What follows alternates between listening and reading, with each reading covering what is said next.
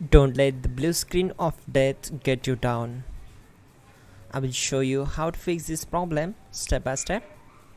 So let's begin. Click on Advanced Options. Then we need to select Troubleshoot. Then select Advanced Options and then click on Command Prompt.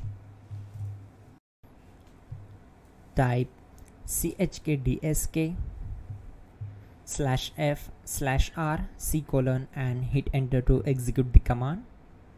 Now wait for some time to complete the process. Once done, move to the next step. Type c:, then hit enter. Then type cd space c:/ and hit enter. Now type cd space Windows and hit enter to execute the command. Then type cd space system32 and hit enter to execute the command. Now type cd space config and simply press enter to execute this command. Now execute this command carefully. Type in md space backup and simply hit enter to execute it. Now execute this command. Type copy space *** space backup and simply hit enter. Now type md backup1 and hit enter. Now type copy space *** space backup1 and hit enter.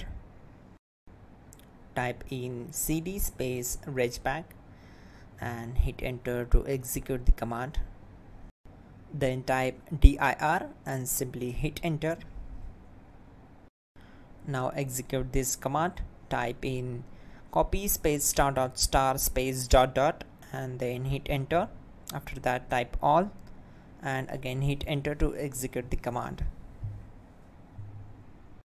Now execute this command. Type bootrec space /fixmbr and simply hit enter. Type bootrec space /fixboot and hit enter. Now type cd space c:/ and simply hit enter. Now execute this command.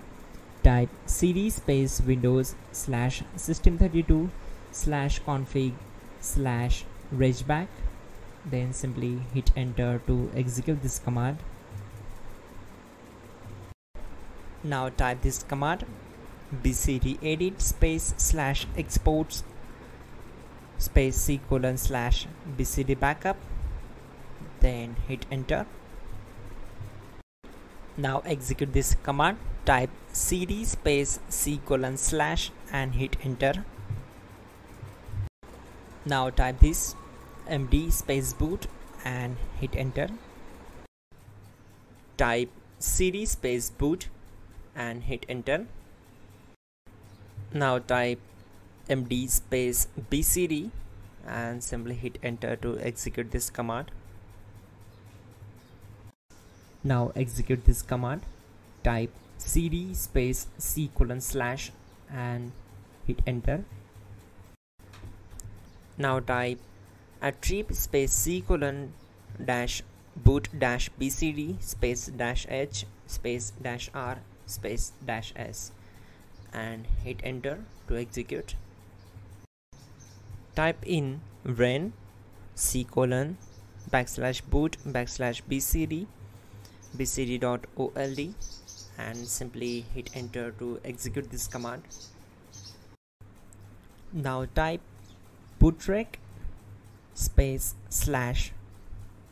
/rebuild bcd and simply hit enter.